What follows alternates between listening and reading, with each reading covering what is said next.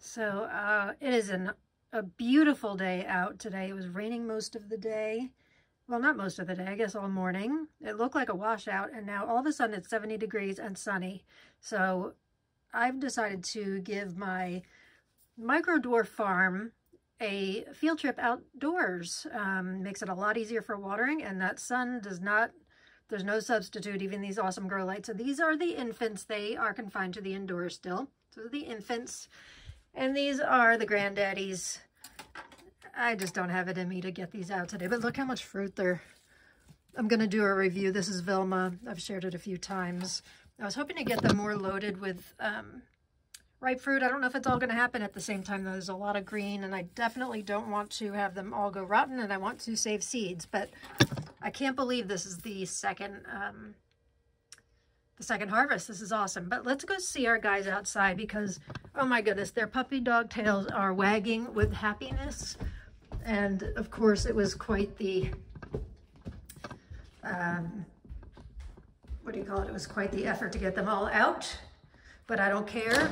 Nothing substitutes for the sun. Look at this day. I have nothing planted in the green stalks yet because it's been too chilly.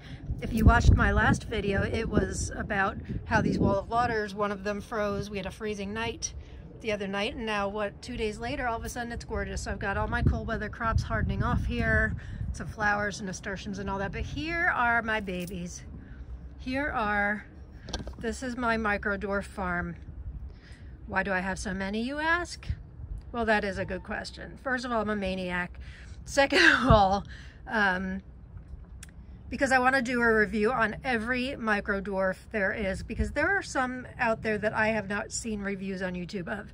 So I do have doubles here, but so these are like the teenagers. These guys were all planted right around the end of January. And these guys, well, I guess those are like the adults. The granddaddies are downstairs. Well, yeah, the granddaddies are downstairs. These are kind of the adults. The infants you just saw, and these are, let me get it out of the way so my shadow's out of the way. These are the teenagers, and some of them have been up potted already. I'm trying to figure out how to up pot without stunting their growth and without taking over the entire house. I've definitely taken over the entire basement.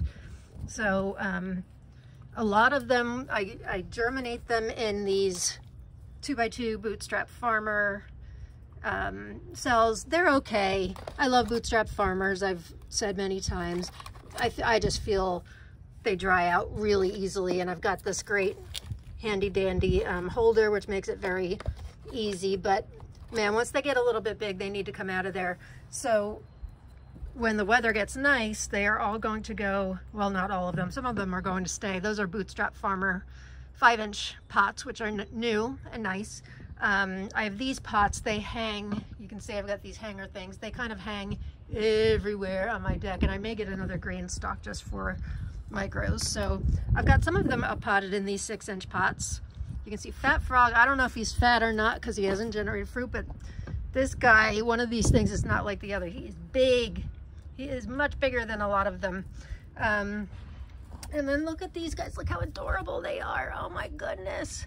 They are just waiting to be up potted in something. If I know they're a small variety and they desperately needed to come out of those 2x2s, I've been putting them in these little seedling grow bags, not the big ones like I do for the regular tomatoes, but like this one variety's Micro Tom.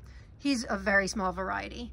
And gosh, some of them, I was looking earlier, some of them actually have, oh, here we go. Here's a Manetka.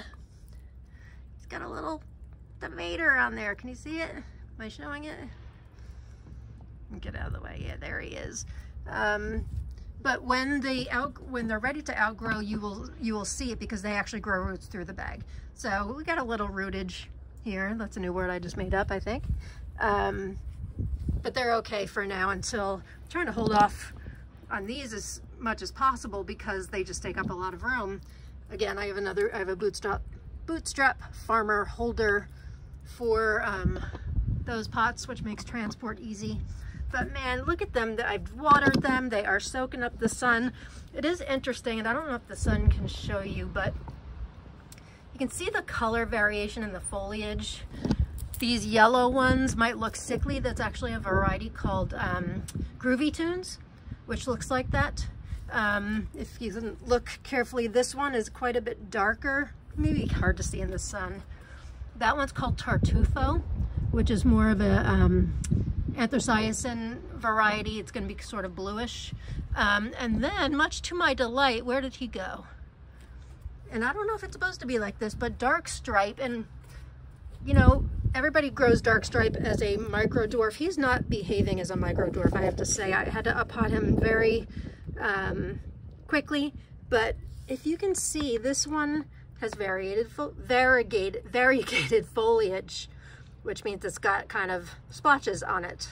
I'm guessing it's supposed to be like that. He looks very healthy, or I don't know, maybe he's a mutant. But some of them, most of the micro dwarfs grow pretty compact. But then there are some others. This is Mini Marzano, which is a new variety by Brad Gates of Wild Boar Farms. Somewhere I've got a couple golden hour varieties, which isn't, here's one, here's a golden hour. This was planted, actually this one was planted February 21st, or 22nd rather. So that's only a little over a month old. And this is another Brad Gates one. It looks super cool.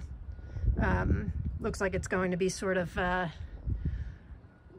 mini plum shaped green or red and yellow splotches. Can't wait for that too. So many of these have tomatoes on them. As you can see, this one is a Pinocchio orange, which in my experience tends to get fruit much earlier than most. This is a Joe Chalos or Joe Halos. I don't know how you pronounce it. This was January 28th. What is this guy? Oh, this is a bonsai. Nice fruit on there. So man, oh man, I'm happy, they're happy. Look how much bigger Fat Frog is. He's like total show off. Him I've got in my windowsill in the kitchen, but I've got others in the windowsill in the kitchen. They don't look like that, so I guess he's just a bigger variety. But I hope everybody, if you are fortunate enough like I am in Zone 6B to have a beautiful afternoon and are crazy enough to want to go up and down the stairs, hey, all in the name of tomatoes, right? All in the name of tomatoes.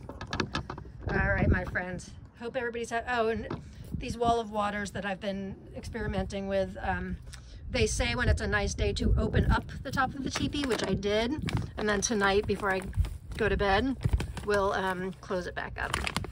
And I did replace the one down here that died with another, I know it's controversial, sacrificial variety down here. We had one die because the top opened. I found out it was because it was in a divot, and it just angled down enough where it just opened up.